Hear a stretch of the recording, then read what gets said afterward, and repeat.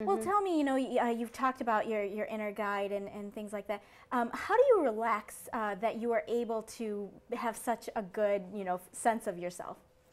Well, it wasn't so much that I was able to relax to get that sense of myself, is that, again, we all have a life purpose, and my guides were not letting go of me. I was here to do something, even if it's to get on your program and tell women, believe in yourselves, believe in your dreams, keep a dream journal, look for dream tracking. What is your body telling you? What are your guides telling you so that you can fulfill your destiny? Okay.